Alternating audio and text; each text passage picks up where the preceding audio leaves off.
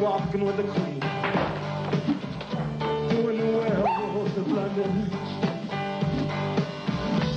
I saw a long change, you walking with the Queen, doing the werewolves of London.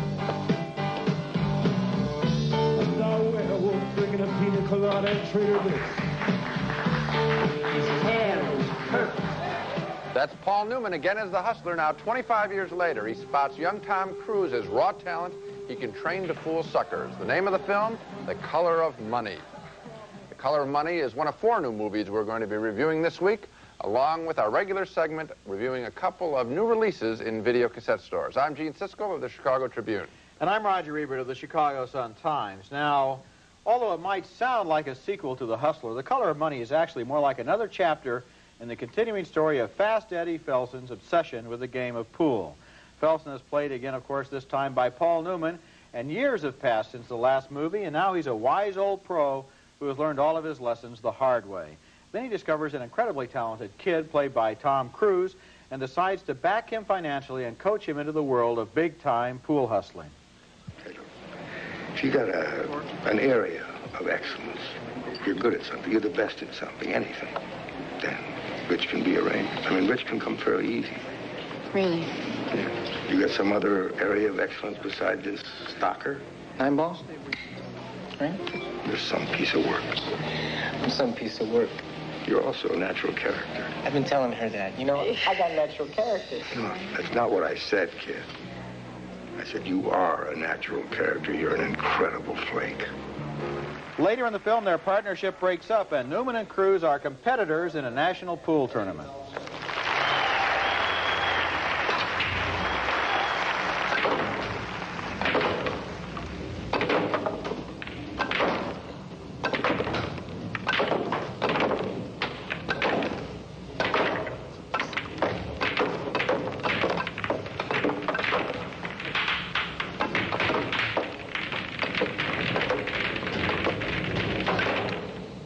It was real distracting for me there, the way all of those pool balls bounced around like that, and the scene gets even worse as it goes on. That's not pool, that's gimmickry. It looked like it was set up for a TV commercial or something.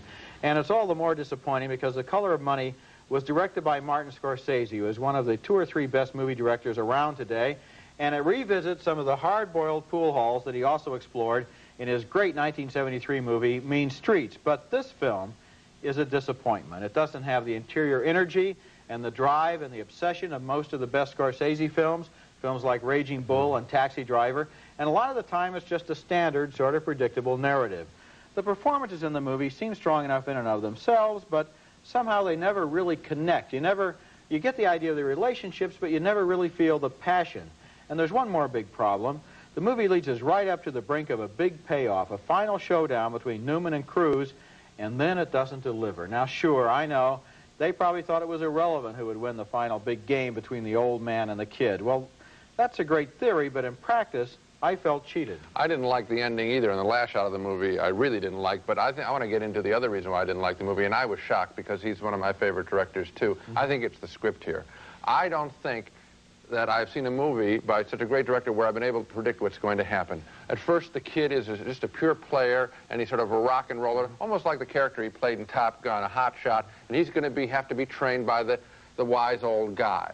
Then he's going to go along, and then they're going to break up and pull apart, and then they're going to square off. So far we've got the Karate Kid, right? The design of this movie, the overall design, is just known right from the beginning, and there wasn't anything that surprised me. Now, the characters are fine, but the script isn't good. It's the old man and the young kid, and linear, just as we've seen it in so many other movies. You expect with Scorsese more character things, more twists, not just that the point is to tell the story. That's not what you expect. And what's interesting in the movie are the corners. For example, Helen Shaver as Newman's girlfriend. Terrific role. Mary Elizabeth Mastrantonio as Cruz's girlfriend. Yeah. They're interesting. They're giving some personality things. But the two main actors seem to be locked in this plot. Yes, I wish there had been more with the women and less of the obvious pool fights and the way it's all going to turn out. That's a big disappointment. Our next film is better, I think. It's called Sid and Nancy, and it's a dramatization of the life and death of two notorious figures in recent rock music. Sid Vicious, the guitarist of the early punk rock group the Sex Pistols, and Nancy Spungen, Sid's girlfriend. He was arrested for and charged with stabbing her to death, accidentally it seems, according to the movie. They were both drug addicts, though. Ultimately, that's what killed both of them in the late 1970s. But for a while, Sid did make some arresting, angry music, including my favorite musical scene in this movie, Sid Vicious's punk version of the Sammy Davis, Frank Sinatra standard, My Way. And let's put it this way, Sid's way is a different way.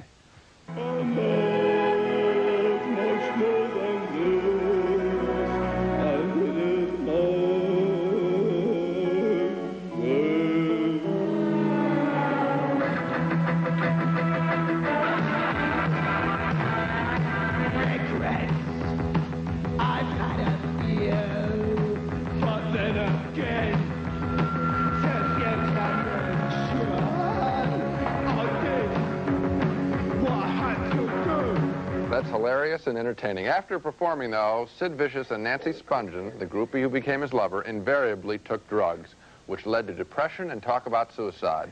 How should we do it?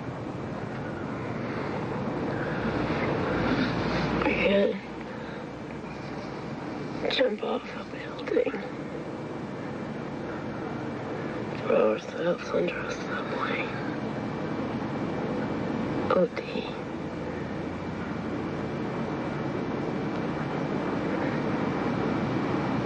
If I asked you to kill me,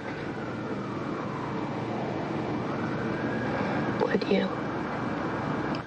I think when a lot of people see this film, maybe older viewers, they may wonder, why make a film about a couple of self-destructive and sometimes deliberately offensive young people? And for a while, I held that question in my mind. But the film won me over because of the unblinking way it portrays the one-way track that is drug addiction.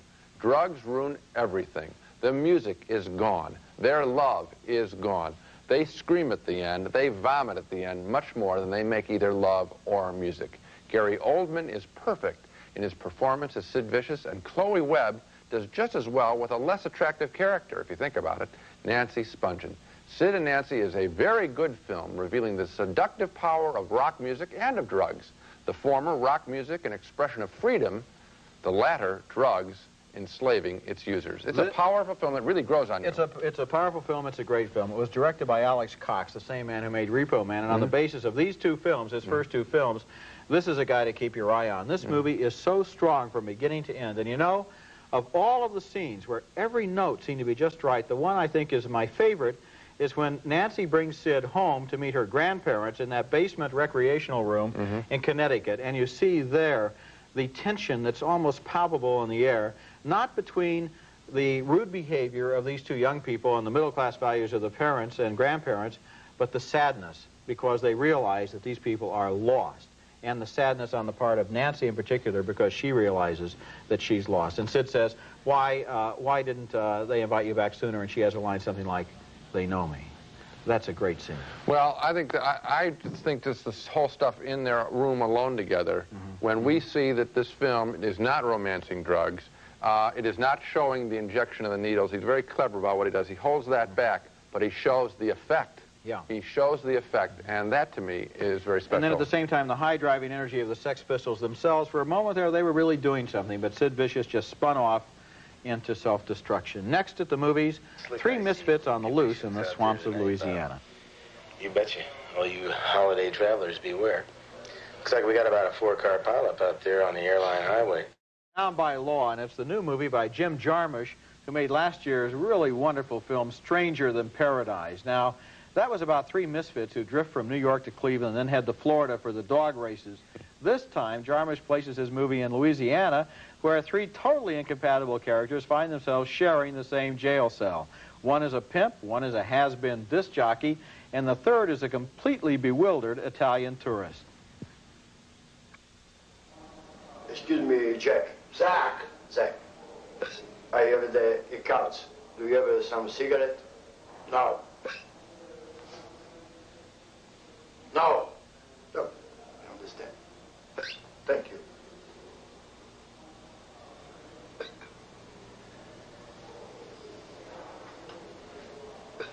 Do you have Zach some cigarette? I'm Jack. Get it straight. Yes, really straight.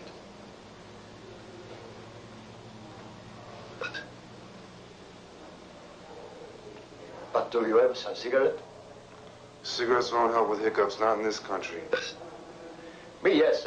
Cigarette help me with when I have day comes. What a likable goofball. The three men escape from their cell and blunder through the bayou country until they stumble into a roadside cafe where the Italian falls in love with the owner. The other two guys are amazed. Look at their expressions. But I guess I'll have to accept the fact that you're not here. I wish tonight would hurry up and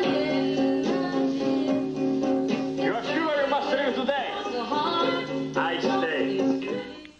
There are some wonderful performances in this movie. We almost need a roll call. If you can remember back to the first scene, the guy with the gravel voice is Tom Waits, the singer. The guy with the long face on the right in the second scene, that's John Lurie, who also starred in Stranger Than Paradise. The waitress is Nicoletta Braschi. She had some good Wonderful. scenes. And the wacky Italian is some guy named Roberto Benigni, and I don't know where he came from or if he'll ever work again, but his performance in this movie is absolutely original and very funny. In fact, he's probably the best reason to see the movie, which is kind of a meandering slice of life with some inspired moments, but also with a lot of other moments not so inspired. I guess I give the movie a marginal recommendation. Marginal recommendation is what I'd give it, too. There's an awful lot of time that the movie spends with them in jail before they break out, and I think too much time, because when they get to that roadside diner, which we saw in the second scene, that's when I thought the film really came alive with the unpredictability that really marks this Jim Jarmusch as a director. He spins his characters into situations random, and he says, I don't care if it makes sense. Look at these people, look at how they interact in strange situations, and when they are reacting all to him falling in love with this girl, he's astounded. That is the most beautiful, sweet romance. I loved it. I liked a lot of stuff in the beginning of the movie better than you did, including the disc jockey and the whole business about his record collection. I just meant the What I jail stuff. also like, looking again at these scenes, is the black and white. Sure. We talked about black and white versus color last week. This movie wouldn't have gained a thing in color. It's gritty, it's down to earth. Yeah. It needs to be in black and white. It feels right that way. I like it, too. Coming up next, a comedy about a schoolmaster obsessed with time. His brain might as well be a clock. Is there anyone round here with a tractor? And it stars John Cleese, a member of the Monty Python comedy troupe, as an English schoolmaster obsessed with punctuality. That could be a funny premise for a movie. And the first few minutes of Clockwise are cute, as he is able to spot a tardy student from across the schoolyard. But as the film ticks along, Clockwise becomes a one-joke comedy, as the schoolmaster himself flirts with being late to a very important date. It's his keynote address to a convention of England's finest headmasters, and he's all excited about this big opportunity to speak. But on the road with a couple of women in tow, he runs into all sorts of problems with his car that drives his punctual mind absolutely crazy.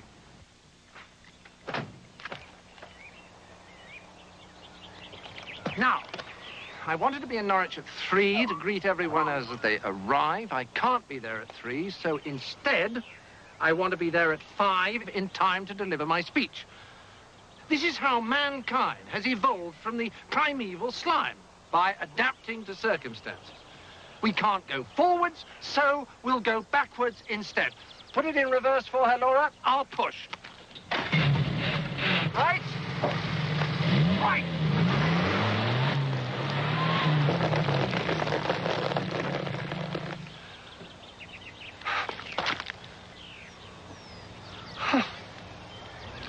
Didn't you absolutely know in your heart of hearts he was going to get dirty? Didn't you know that mud was going to fly up and hit that shirt? Sure you knew it. That's what's wrong with the movie. There are too many scenes like that, and the big payoff, his speech, is simply not funny either.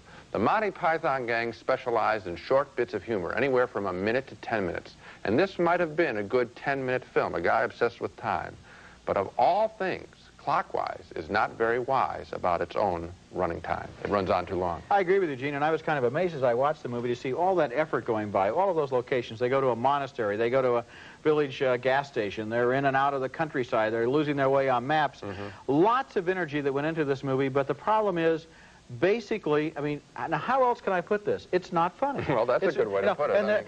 And it's kind of gets you after a while when you get payoff after payoff, and you know, okay, this is my cue, this is where I'm supposed to laugh, and you think, I got the joke, I got it an hour ago, and it's just not funny. And the big payoff is his speech. I mean, I expected to be convulsed at that point. I wasn't laughing before then, but I expected, now that's got to be funny, because his speech is going to be funny. He's going to really destroy the crowd, or the crowd is going to destroy him.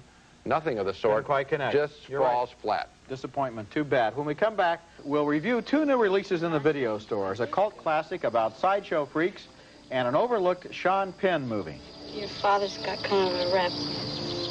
Well, yeah. Don't believe everything you hear. Now it's time for our weekly look at the new releases in your local video store, and the one I'm going to take down from the shelf this week is named At Close Range. It stars Sean Penn and Christopher Walken in 2 of the very best performances of 1986. That's right, this year, because although the movie was such a box office flop that it's in video only a few months after it hit the theaters, it's a great film. Walken plays a completely evil and cynical small-time gangster, and here's a scene where he's trying to impress his young sons.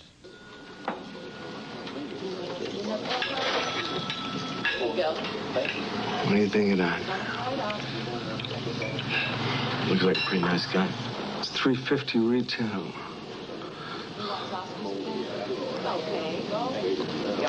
I got a good price on mine. Real good. Touch it. Can I? Is that all right?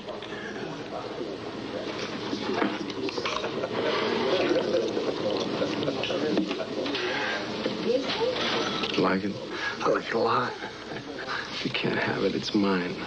The final confrontation between Sean Penn and Christopher Walken in this movie is what movie acting is all about. Now, maybe the movie wasn't popular because it was a downer, but if you want to know why a lot of people think Sean Penn is a great actor, and so is Christopher Walken for that matter, then At Close Range is the answer. And if the movie were only about their 2 characters, I would have liked it too, but I thought that it got too much involved with Christopher Walken's buddies and too much involved in a love story with Sean Penn. I think if it had just been more father and son confrontation, it would have been the good film that you described. Maybe that's what video is for. For somebody like you that doesn't quite like those parts, you can get it at home and not have to worry about sitting through the whole movie. Sure, you just speed it along. I wouldn't do that, though. I think it's a crime, but maybe you would. Okay, I'll commit that crime. Our next newly released home video cassette is an old film. In fact, I'm amazed it's just coming out in video cassette. It's Todd Browning's Freaks, a classic horror film from 1932, made 2 years after Browning directed the classic film Dracula. Freaks is even more eerie. It's set in the circus world, a world that has always held in my mind a dark side behind its clown face. The story involves one of the circus's big people, Cleopatra, a high wire walker, marrying one of the dwarves. She has a secret plot to kill him for his money. But at the wedding party, it's all smiles, with just the hint of danger. They'll make her one of us, a loving cop, a loving cop. We accept her, one of us. We accept her, one of us. Gooba gobble, gooba gobble. We accept her, we accept her. Gooba gobble, gooba gobble. One of us, one of us. Gooba gobble. They're going to make you one of them, my peacock. Later, when the so-called freaks find out about her murder plan, they band together to murder Cleopatra and her boyfriend Hercules. Now, this film is well known for the shot of the little people stalking the so-called normal people. But the lasting message of the movie is the way it reminds us to take no living thing for granted. Freaks is one very powerful movie.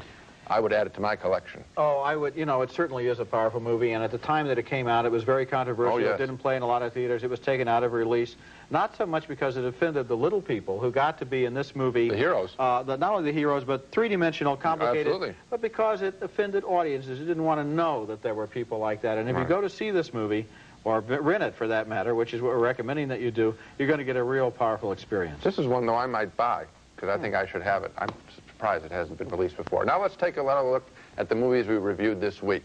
We were both disappointed in Martin Scorsese's The Color of Money. There were some good performances, but the script is flat and predictable. 2 thumbs up, though, for Sid Nancy, a frightening and convincing portrait of the destructive power of drugs. We also liked Down by Law, the movie about 3 oddballs on the run. It had some rough edges, but some real charm, too. And finally, 2 thumbs down for Clockwise, a one-joke comedy where even that one joke wasn't all that funny the first time. So, Sid and Nancy, the one we both agree on. Yeah. And to me, this movie is just a little wonder. I don't know really where Alex Cox came from. His first movie, Repo Man, was a miracle, and now here comes another one, a really great film. It's very good. That's it for this week. Next time, we'll be back with the reviews of 4 more new movies, including Sigourney Weaver and Michael Caine in the spy drama Half Moon Street, and James Earl Jones and C. Thomas Howell in Soul Man, a comedy about a young white man passing for black in order to win a Harvard Law School scholarship. That's next week, and until then, the balcony is closed.